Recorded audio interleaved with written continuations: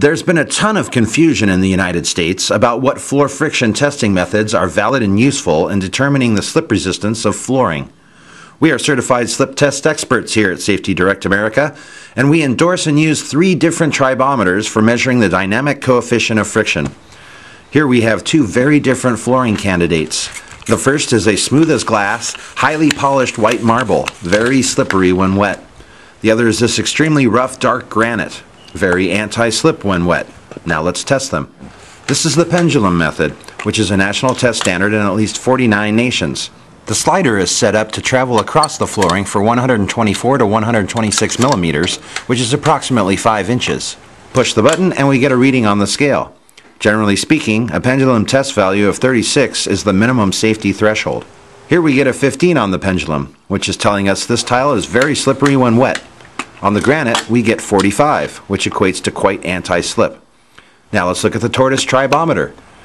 The minimum safety threshold for this test is 0.50. It says that the white polished marble is 27, very slippery.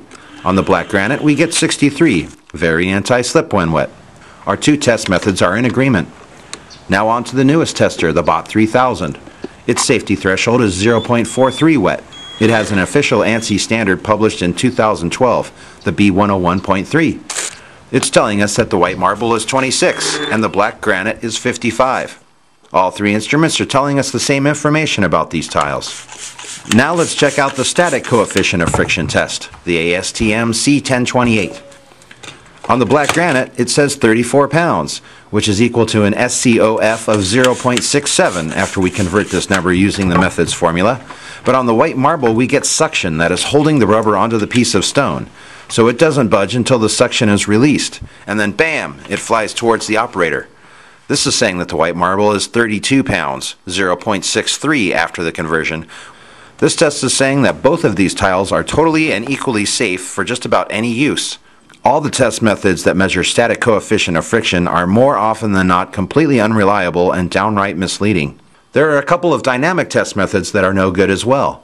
The English XL and the Brungraber Mark II both had ASTM test methods at one time, but both were withdrawn for a very important reason: for failure to include an approved precision statement. You see, they sent these machines out to many test labs along with identical tiles for the testing experts at these labs to measure with these instruments. Every lab came back with completely different answers using these 2 instruments on the very same tiles.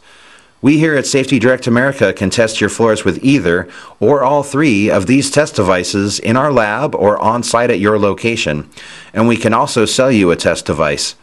Visit us at safetydirectamerica.com and have a safe day.